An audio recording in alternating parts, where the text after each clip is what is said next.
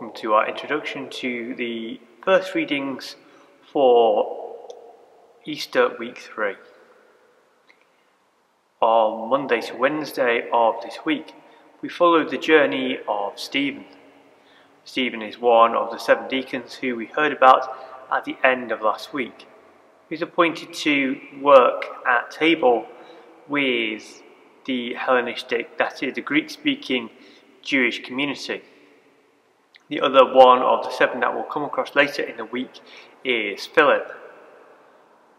One of the things that we find with Stephen is that although he was appointed to serve at table, he actually begins doing and saying the same things as the apostles do. He is filled with grace and power, we are told. He's filled with the Holy Spirit, and no one can get the better of his wisdom. He's working miracles, healing the sick, doing all the same things as the apostles do and as Jesus before them did as well. We see very much that Stephen's life is modelled on that of Jesus.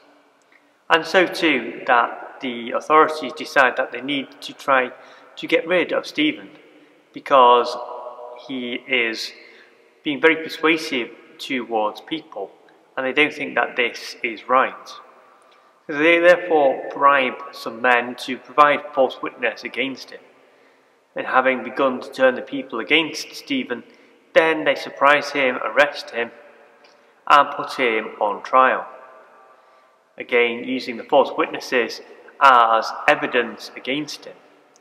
Whilst in Luke's Gospel we don't have evidence of false witnesses, we do see that in the other Gospels, that they do bring false witnesses against Jesus. As we carry on through Stephen's trial, between Monday and Tuesday we miss most of Stephen's defence speech within the Acts of the Apostles.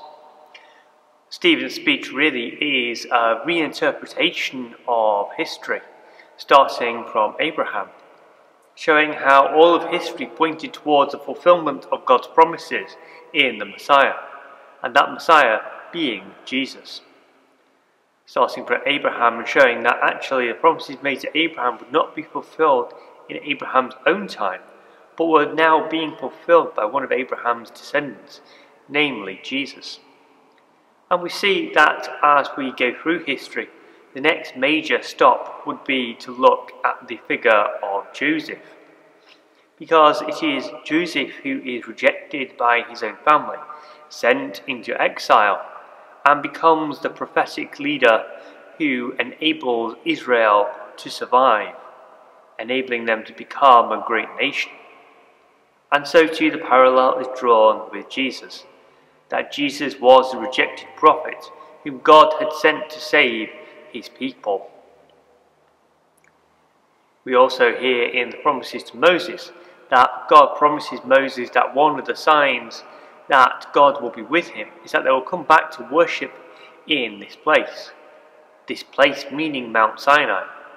But Stephen reinterprets that to mean Jerusalem. And that actually is in that very place of God's dwelling that the people have rejected God's Messiah. We pick up the conclusion to Stephen's speech on Tuesday, as Stephen in a broad sweep picks up the prophets and their rejection by the leaders in their own time.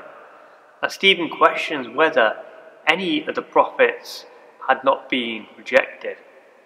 And so too the leadership of the current generation is rejecting the latest of God's prophets, and the ultimate final one of God's prophets in Jesus. History for Stephen is repeating itself, but not necessarily in a good way. Because for Stephen, they should be acknowledging who Jesus is. In the conclusion to the speech, then they all grind their teeth at Stephen. They all want to do something, but can't get the better of him. And we see another characteristic sign of the Holy Spirit is that Stephen's face looks like an angel. Stephen too is presented in the mode of a prophet. As Stephen wraps up his speech, we see that he sees a vision of heaven thrown open and the Son of Man sitting at the right side of God. This proves to be too much for Sanhedrin, who usher Stephen out, a bit like we see the crowd ushering Jesus out of the synagogue in Nazareth. Whereas Jesus slips through the crowd because it's not his appointed time, the Sanhedrin don't turn into a judicial community, but turn into an extrajudicial lynch mob. We, at this point, get our first introduction to a person called Saul, and everybody lays down their cloak at the feet of Saul, who is said to entirely approve of the killing of Stephen. We are left to wonder whether Saul has had a more major role within the trial that has just happened, or if not, exactly what his role is. That is not made clear. On Wednesday, as this scene with Stephen wraps up after his killing, a great persecution of the church starts, and it started really by Saul. It attacks mainly the Hellenistic Jewish community, the Greek-speaking community living in Jerusalem. Everyone disperses to different areas, apart from the apostles who, as it was said earlier in Acts of the Apostles that we saw last week, that their proclamation of the gospel remains uninterrupted. But certainly amongst the diaspora community who were in Jerusalem at the time, great persecution is happening. There seems to be a desire amongst the authorities to try to stop the gospel spreading. It's all very well to have these leaders of the Jesus movement in Jerusalem, but they don't want it spreading out to the Jewish communities of the dispersion. We hear that as the church is persecuted, Philip goes out and reaches Samaria. It's there that Philip and the good news is welcomed with great joy. There is an irony that as the followers of God's Messiah are being persecuted in Jerusalem, those in Samaria, who the Jewish people considered heretics, are welcoming the good news. They who were excluded from the Jewish community are welcoming the good news of God's fulfillment of his promises. We stay with Philip on Thursday, when again we're looking at someone excluded from the community, because the eunuch is obviously an important person in his own country. He's the second in line to the queen, who is the ruler of Ethiopia. She has put him over all of her household and over all of her possessions. He's quite clearly well trusted. And we see this also in the fact that the chariot in which the eunuch is travelling has room for at least 2 people, plus has a driver as well. This is not just any ordinary chariot that we might be used to seeing that had room for 1 person, but rather quite a spacious vehicle. We get this great scene of Philip running up alongside the chariot and asking questions of the eunuch, until eventually he stops the chariot and invites Philip to get in and continue explaining the scriptures to him. The eunuch is important because, in general, according to the law of the book of Deuteronomy, eunuchs were excluded from the people of Israel. They could not worship in the temple, not even in the courts of the Gentiles. And yet this eunuch is reading the prophet Isaiah. He'd been up to worship in Jerusalem, so obviously believed in the God of Israel, and was amongst what would be termed the God-fearers, those of the Gentile origin who were not members of the people of Israel, but nonetheless believed in their God. As we kind of go on and Philip gets into the chariot, we find that the eunuch is reading the prophet Isaiah. And the passage of the prophet Isaiah he is reading is from the end of chapter 2 and chapter 53 of the prophet, commonly called the 4th song of the servant. The scholar Bernard Doom in the 1800s recorded that in the second part of the book of Isaiah, stretching from chapter 40, there are 4 songs that could be attributed to the servant of the Lord, in chapters 42, 49, 50, and then final one in 52, 53. We read them during Holy Week. with the final one, the fourth song of the servant, that the eunuch is reading, being the first reading for Good Friday. The eunuch is reading the text of the Greek translation, or the Greek edition of the Hebrew Bible, often referred to as the Septuagint. As the eunuch reads this, he reads about one sent as a lamb to the slaughter, and the words that the eunuch is reading, quoted in the book of Acts, really lend themselves to an interpretation of the servant as being Jesus. And Philip goes on to explain to the eunuch exactly what has happened in Jerusalem of recent times, how this prophecy is applied to Jesus, and how everything God has promised has been fulfilled. We remember that as the two disciples walk along the road to Emmaus with Jesus, their hearts burn within them as he explains to them all the passages in the scriptures that were about himself. We see that truly played out in the story of Philip and the eunuch, because Philip explains to the eunuch all about Jesus and what has just happened in Jerusalem. The only difference is, this time, it's not Jesus doing the explaining, but the followers of Jesus, inspired by the Holy Spirit, are going out and bringing that interpretation and that message from God to the ends of the earth. At the moment it is quite limited because it has only reached as far as Samaria, but nonetheless we see gradually the gospel is beginning to spread out from Jerusalem and onwards.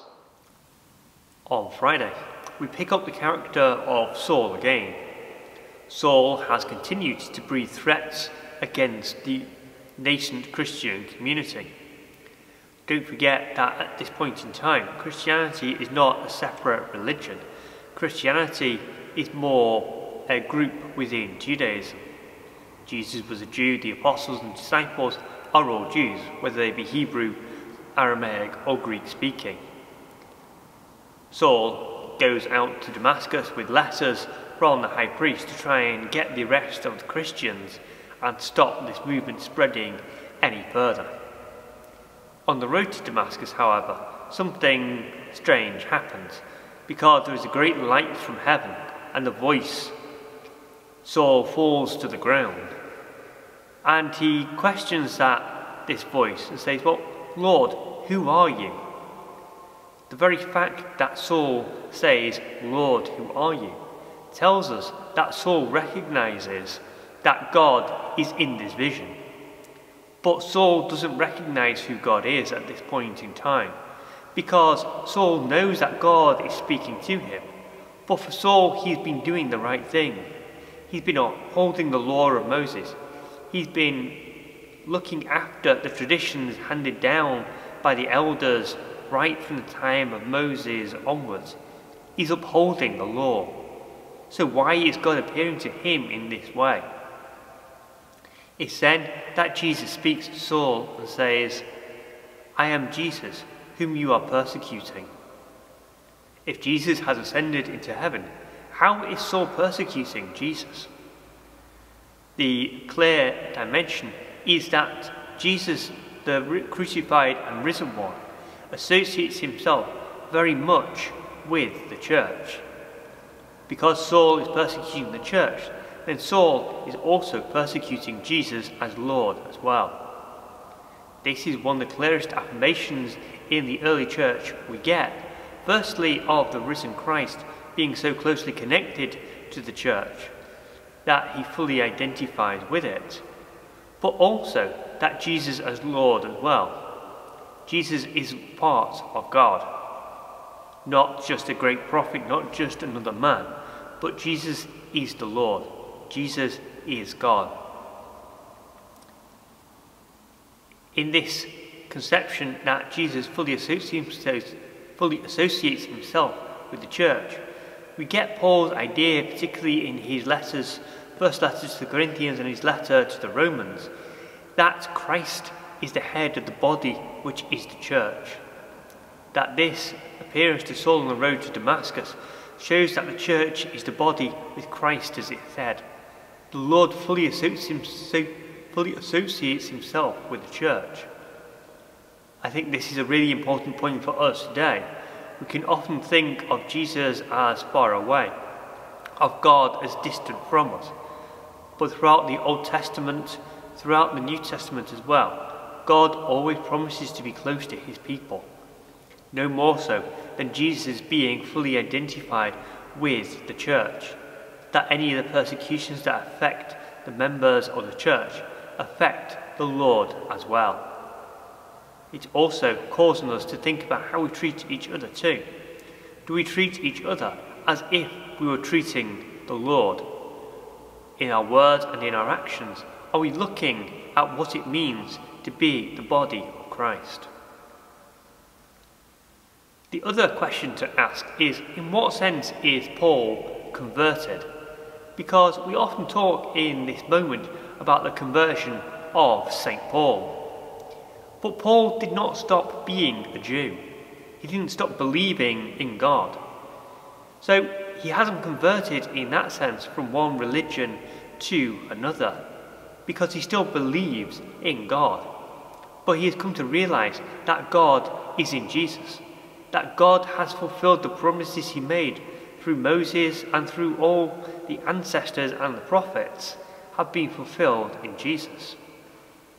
And in that way, we can talk about conversion, because Paul has come to a new realization. It's more akin to a prophetic calling, that Paul has come to the new realization of what God is doing for him and for his people. So perhaps we could call it awakening, or prophetic commissioning might be a better phrase or word to use concept rather than conversion. Because Paul isn't going to be more moral. Paul was already an upright Jew. He was someone who upheld the law in all its fullness. He was someone who was observant of all the practices of Judaism of his time. Paul was exemplary as a Pharisee. Paul was exemplary in all that he did for God and for his religion. And yet we see that God calls him to a new path, to the realization of what he's doing in Jesus. Finally, on Saturday, we turn back and focus once more on Peter. Peter is going to the town of Joppa, which nowadays is the southern part of the city of Tel Aviv on the coast.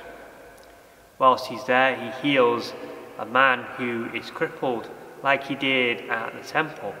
And then he goes to the house of Dorcas, who has been a great member of the community for many years, until she sadly has passed away. There, Peter raises her to life, just as Jesus raised Lazarus from the dead. This isn't resurrection to eternal life, but more continuation of the present life. What is most fascinating in these two stories of Peter is the Greek word that is used, anastade, which means rise up, get up. Peter resurrects these people from where they are, from crippled and unable to be part of society, from the dead, and puts them back amongst God's holy people. Just as Jesus has risen from the dead, so too, through Peter, Jesus offers that resurrection in that moment to those people. The stories are very much modelled on those of Elijah and Elisha in the books of the Kings. But we see too that Peter doesn't do this on his own account. This isn't his own power. Whereas you see Elisha and Elisha doing this on their own because they are prophets of God, Peter prays first and does everything through the power of Jesus. Peter claims nothing for himself, but as he says to the man begging in the temple, "We have neither silver nor gold. What we have we give you. In the name of Jesus, rise up. Be resurrected." Let us too be people of the resurrection.